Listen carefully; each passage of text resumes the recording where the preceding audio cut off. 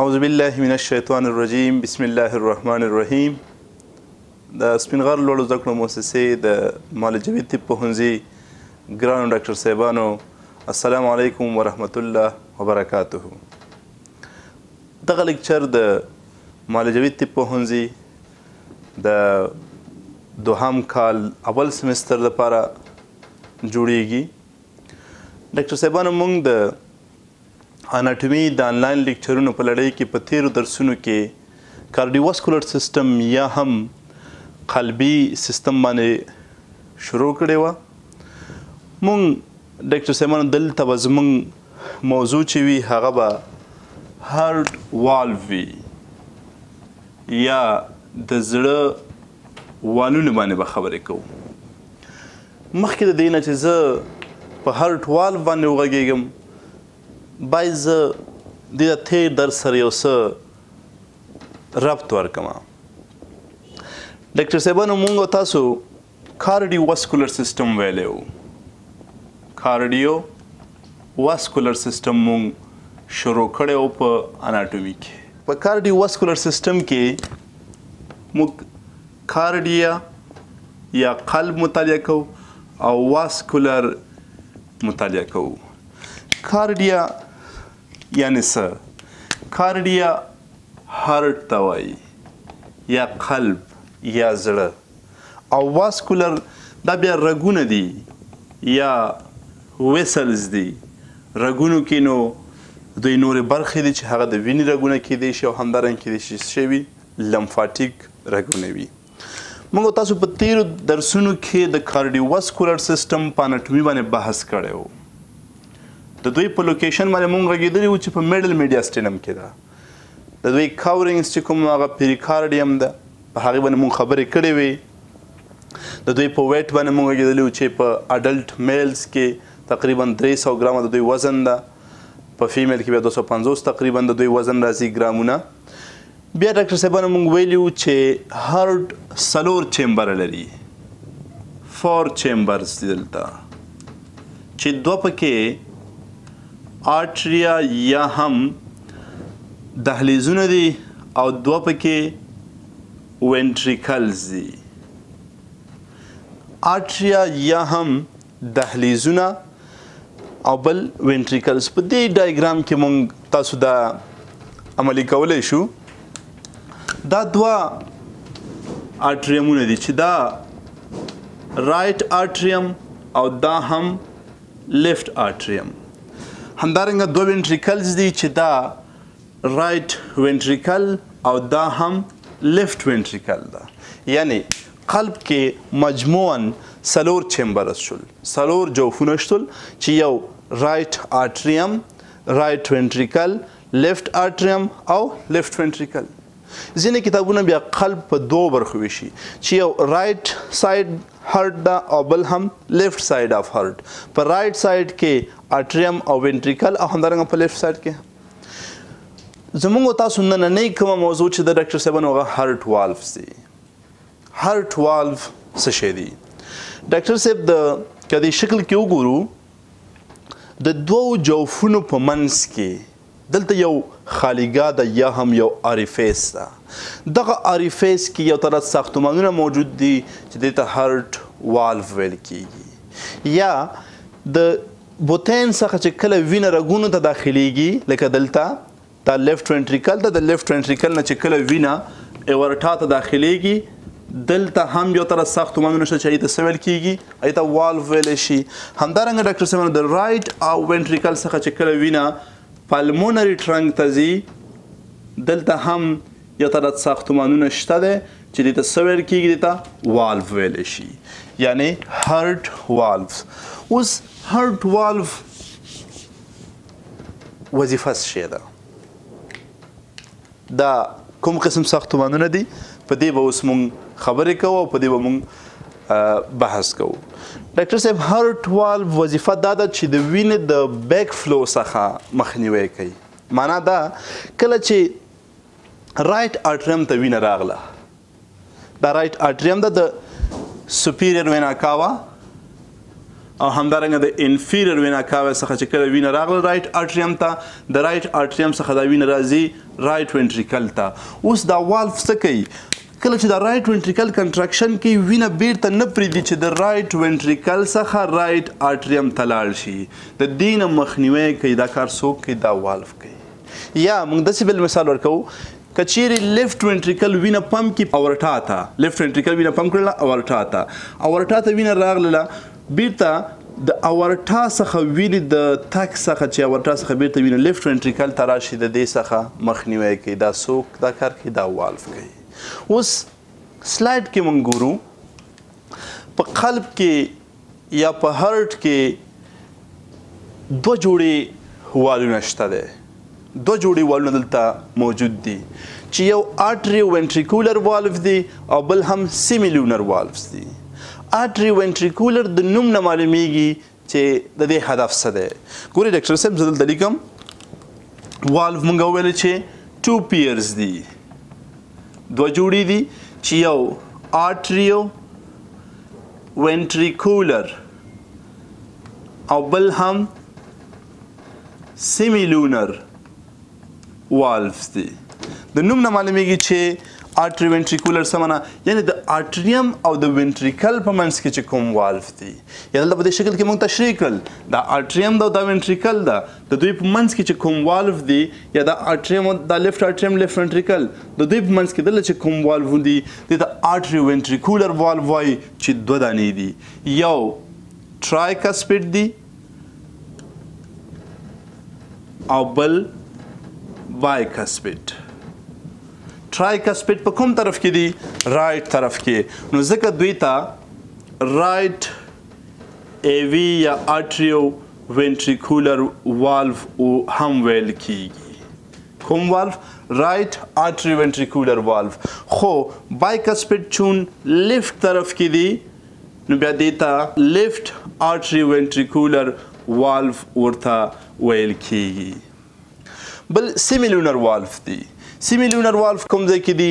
سیمیلونر والف کله چې د زړه څخه یا د قلب څخه د قلب د بطیناتو څخه چې کله وینه رګونو ته ځي یا شریانونو ته ځي، په دې ساحه کې دلته په دې ساحه کې ډاکټر صاحبانو دلته والف شته دی چې دې ته سیمیلونر والف ویل کیږي. دا یعنی د لیفټ وینټریکل څخه چې کله اورټا ته وینه ځي یا د رایټ وینټریکل څخه چې کله وینه پلمونري ټرنک ته ځي، په دې ساحه کې څه شی موجود دي؟ دلته والف موجود دي چې دې ته سیمیلونر والف ورته وایي. سیمیلونر څه معنا؟ سیمی نیمه ته وایي. سیمی معنا نیمه او لونر نیمه هلالي، هلال ته ورته دا سپوږمۍ چې کله داسې شیپ سیمیلونر والف دي. اول راځو ډاکټر صاحبانو په آرټریو وینټریکولر والف باندې خبرې کوو، د دوی په ساختمانونو باندې غږیږو. مخکې مو ویل چې آرټریو وینټریکولر والف دوه دانې دي چې یو رایټ طرف ته او بل هم لیفټ طرف ته دی. سلایډ کې وګورو ډاکټر صاحب، هر یو آرټریو وینټریکولر والف چې کوم دی دا د دریو برخو څخه جوړ شوي دي، یعنی په دوی کې درې ساختمانونه موجود دي چې یو فایبرس رنګ ده، بل په دې کې کسپونه دي او همدارنګه په دې کې کورډي ټینډینې دي. فایبرس رنګ څه شی دی؟ په دې شکل کې په واضح ډول باندې تاسو ته معلومیږي ډاکټر صاحب دا یو آرټری وینټریکولر والف ده لیفټ طرف ته. دا ګورئ دوی د پورته په بیس طبقه کې دلته د یو فایبروزي رنګ په واسطه باندې جوړ شوی د کنیکټیو ټیشو د یو رنګ په واسطه باندې جوړ شوی چې د فایبرس رنګ ویل کیږي. دا فایبرس رنګ هم په لیفټ طرف کې شته او همدارنګه هم په رایټ طرف کې شته. بل ساختمان دلته څه دی؟ کسب تین یا نری، دغه ساختمان تاسو ته ښکاري نری پاڼې ته ورته ساختمانونه دي. بل ډاکټر صاحب کورډي ټینډینې دي چې دوی بیا د کسب سره څه شوي وصل شوي. راځئ دا خبره دلته یو څه واضح وایو. ومویل چې د آرټریو وینټریکولر والف سټرکچر د دوی په ساختمان کې څه شی دي؟ د دوی په ساختمان کې ومویل ډاکټر صاحبانو چې فایبرس رنګ ده چې په هغې باندې مو هلته خبرې وکړې بل هم کسبس دي او دریم په دې کې کورډي ټینډیني دي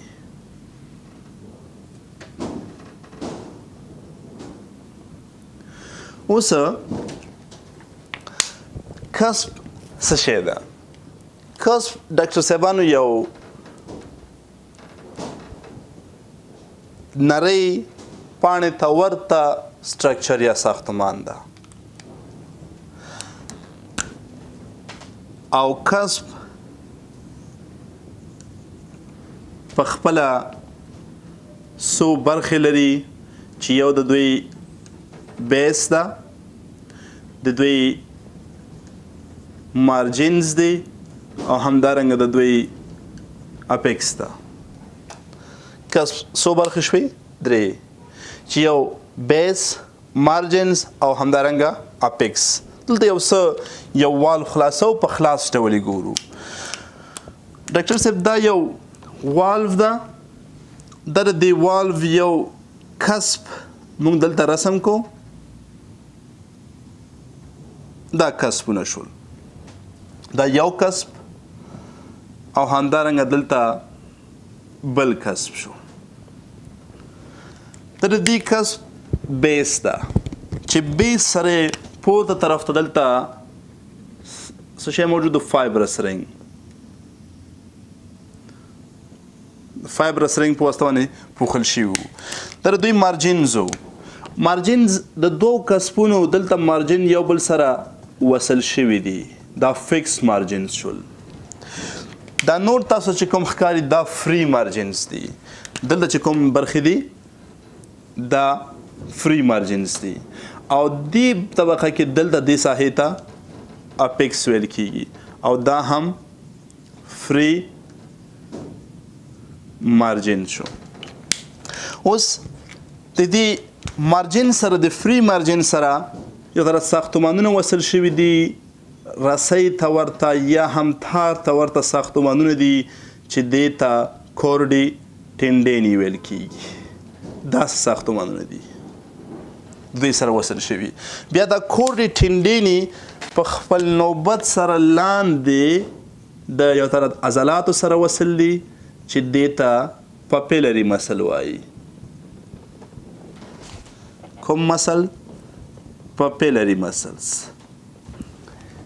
دا خبره بیرته راغونډو ومویل چې کسبونه یو بیس طبقه ده بیس د فایبرس رنګ سره وصل دي بل مو ویل ډاکټر صاحب چې مارجینز دي یو طرف مارجینونه د یو کسب د یو کسب دی د یو کسب مارجین د بل کسب د مارجین سره وصل شوي دي فکس مارجینز دي یو طرف مارجینز دي چې هغوی فری دي د هغوی سره بیا څه شی وصلیږي هغې سره بیا کورډي ټینډیني وصلیږي دا ګرین کلر کې تاسو ته چې کوم ساختمانونه ښکاري دا کورډي ټینډیني دي کورډي ټینډیني دې سره وصلیږي همدا روپ یا رسۍ ته ورته ساختمانونه چې دا کورډي ټینډیني بیا ځي د پاپیلري مسل سره وصلیږي او د والو یا د والو د سټرکچر د استحکام سبب کیږي اوس زه هر یو تفصیلي وایو اول راځو ټرایکسپیډ والو تاسو سلایډ کې وګورئ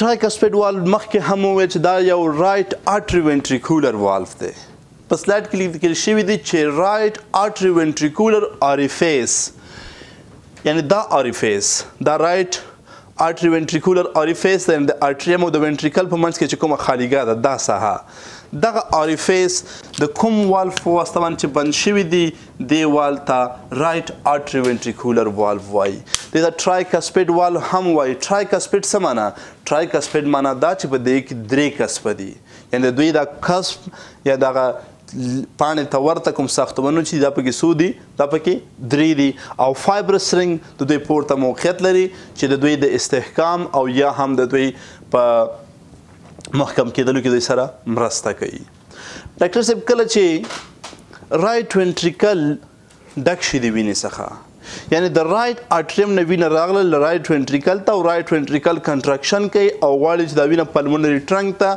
وروغورځي یا تخلیه کړي نو په دې وخت کې ډاکټر صاحبانو دغه ټرایکسپیډ والف بندیږي.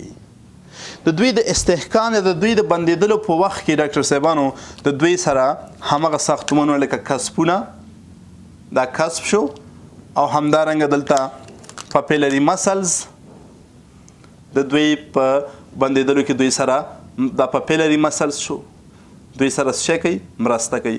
پاپیلري مسلز یا هم دا کورډیټینډین نه پرېږدي چې دا والف پورته طرف ته ډېر بلجینګ وکړي او د والف د خلاصېدلو سبب شي. یعنې که چیرې پاپیلري مسلز یا کورډیټینډین نه وی نو ډاکټر صاحبانو کیدای شي چې رایټ وینټریکل کې چې کومه وینه راغلې وه دا بیرته چېرته تللې وې رایټ آرټریم ته تللې وې او د والف د خرابېدلو سبب به شوي وو.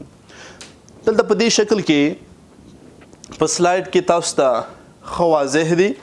تاسو دا وګورئ دا رایټ آرټریم ده دا رایټ آرټریم څخه دا رایټ وینټریکل ده چې رایټ وینټریکل ته د دغه ټرایکسپیډ والف ده چې دلته دا کسبونه موجود دي. مونږ ویل چې 3 کسب دي چې یو هم انټیریر کسب بل سپټل کسب او همدارنګه پوسټیریر کسب. دا ول د انټیریر طرف ته متوجه دي دا سپټل د سپټم یا د جدار طرف ته متوجه نو ځکه د سپټل کسب وایي او بل هم پوسټیریر کسب چې پوسټیریر طرف ته متوجه دي. بل ډاکټر صاحب موږ کورډیټینډین ویل دا ساختمانونه رسۍ ته ورته کوم ساختمانونه چې تاسو ته ښکاري دا کورډیټینډین دي او همدارنګه بل موږ د ډاکټر صاحب دلته پاپیلري مسلز ویل دا کوم عضلات چې تاسو ته ښکاري دا ساختمانونه چې تاسو ته ښکاري دا څه دي بیا دا هم کورډیټینډین دي. کورډیټینډین هم ډاکټر صاحبانو په پاپیلري مسل سره وصل دي چې پاپیلري مسلز بیا انټیریر پاپیلري مسلز دي پوسټیریر پاپیلري مسلز دي او همدارنګه سپټل پاپیلري مسلز دي چې د کورډیټینډین سره دوی وصلېږي. زو ډاکټر صاحبانو دوهم والف ته چې هغه بایکسپیډ والف دی. بایکسپیډ والف یا هم میټرل والف دیتا لیفت آرټری وینټریکولر والف هم ویل کیږي. ولې ځکه چې دوی لیفت طرف ته موقعیت لري. ګوري ډاکټر صاحب دا لیفت آرټریم ده او دا لیفت وینټریکل ده. د دوی دا د لیفت آرټری وینټریکولر آریفیس یا کومه خالیګاه چې ده دا د یو والف په واسطه باندې بند شوي دي چې دې والف ته میټرل والف او یا هم لیفت آرټری وینټریکولر والف وایي. دې ته بایکسپیډ هم وایي. ولې ورته بایکسپیډ وایي ډاکټر صاحبانو ځکه چې دوه کسب لري. په دې کې دوه کسب دي چې بایکسپیډ ورته مو ویل شول. ولې ورته بایکسپیډ ویل کیږي ځکه چې په دې کې دوه کسبونه دي. کوم دي انټیریر کسب دي په دې کې ډاکټر صاحبانو او بل هم پوسټیریر کسبونه په دې کې موقعیت لري. یو انټیریر شو او بل هم پوسټیریر چې په شکل کې موږ تاسو ته په واضح ډول باندې معلومیږي.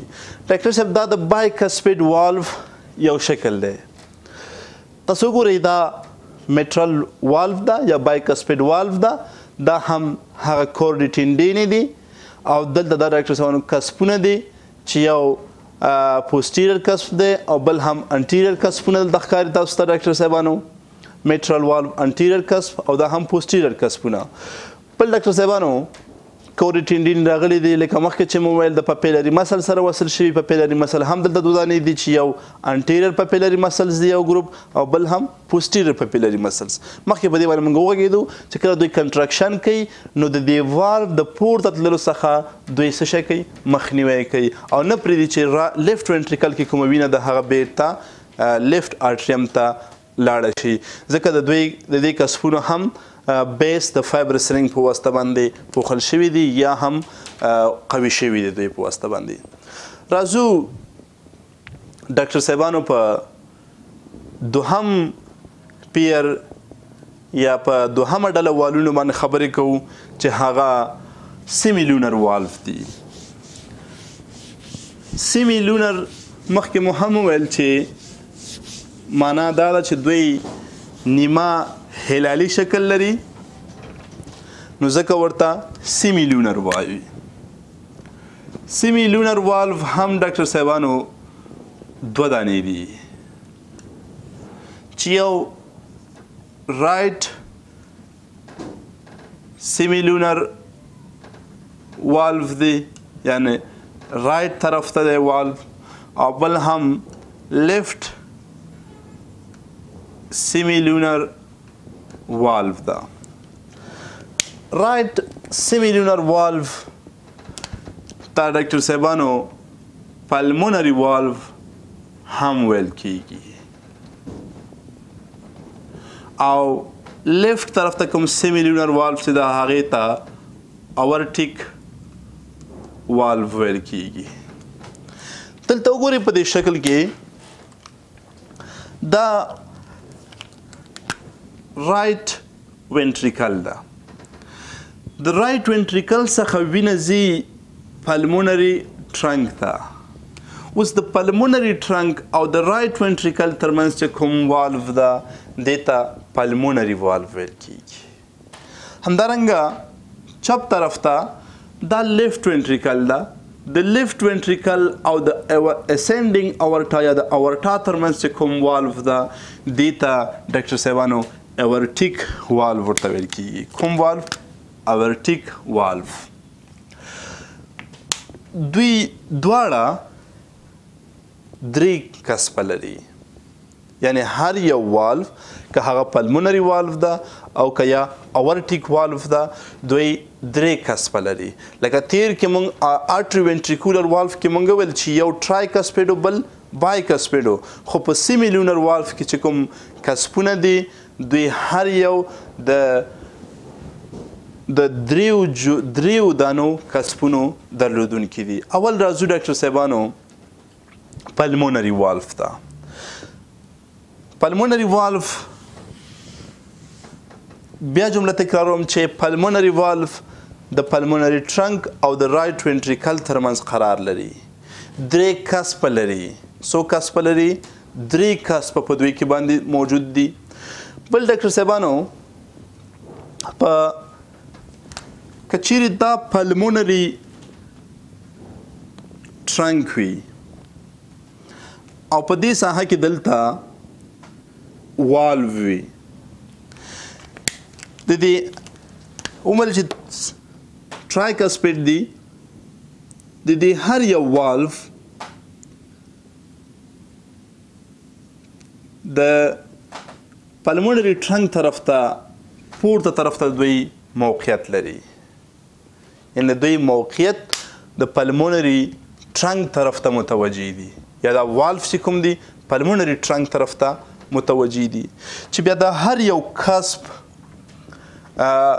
دوه برخې لري چې په دې شکل کې به پرې مونږ تاسو خبرې وکړو.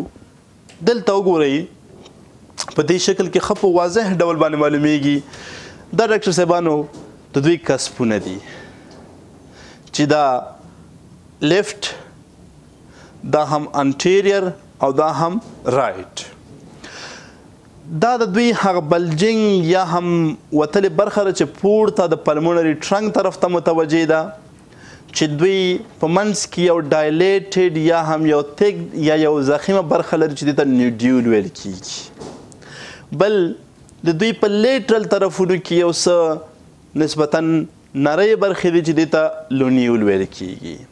او همدارنګه ډاکټر صاحبانو دوی یو پاکټ لایک یا هم یو جیب ته ورته خالیګاه لري هر یو کسب چې دې ته پلمونری ساینس ویل کیږي. یعنی موږ دلته څه شی وپېژندل؟ نوډیول مو وپېژنده ډاکټر صاحبانو، لونیول مو وپېژنده او بل مو ساینس وپېژنده. چون دوی پلمونری والف کې دي نو ځکه ورته موږ پلمونری ساینس ورته وایو.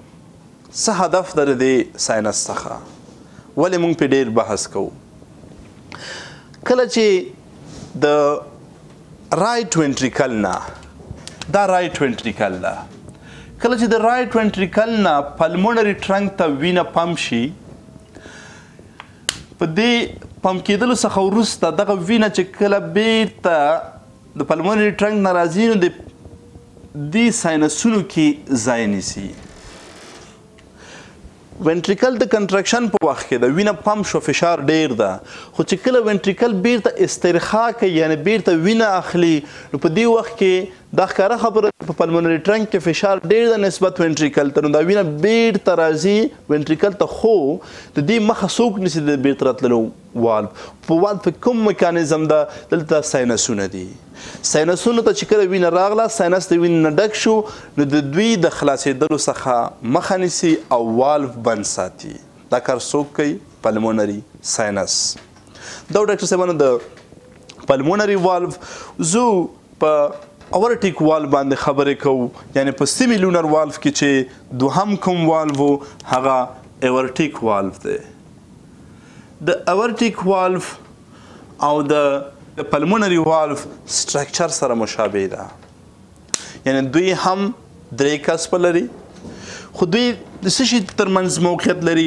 دا د لیفټ وینټریکل او د اورټا ترمنځ کوم ځای کې دي د لیفټ وینټریکل او د اورټا ترمنځ دوی هم درې کسبس لري او په دوی کې هم ډاکټر صاحبانو ساینس شته نوډیول شته لونیول شته خو ساینس یو څه طبي اهمیت لري په ساینسونو کې دوی هم ډاکټر صاحبانو لیفټ ساینس اورټیک ساینس رائټ اورټیک ساینس او همدارنګه پوسټیر اورټیک ساینس لري چې په شکل کې په بحث کوو وګورئ ډاکټر صاحب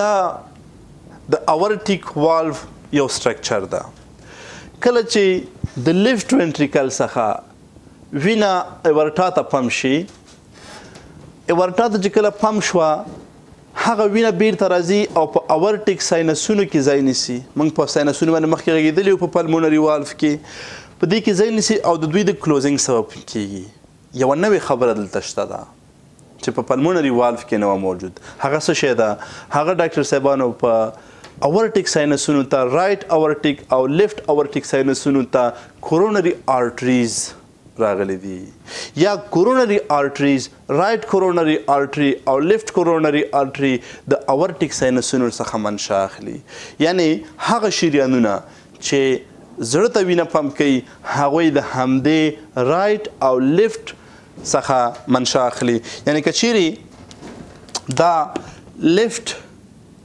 اورټیک ساینس وي او دې طرف ته دا رائټ اورټیک ساینس وي نو د لیفټ اورټیک ساینس څخه دلته به لیفټ کورونري آرټري د دوی نه منشا اخلي کوم یو لیفټ کورونري آرټري او مقابل کې د رائټ اورټیک ساینس څخه به د رائټ کورونري آرټري د دوی څخه منشا اخلي یعنی کومه وینه چې دلته دې کې جمع کیږي هغه به ځي کورونري آرټریز ته او د زړه عضله یا د زړه د عضلې د بلډ سپلای سبب کیږي راځو ډاکټر صاحبانو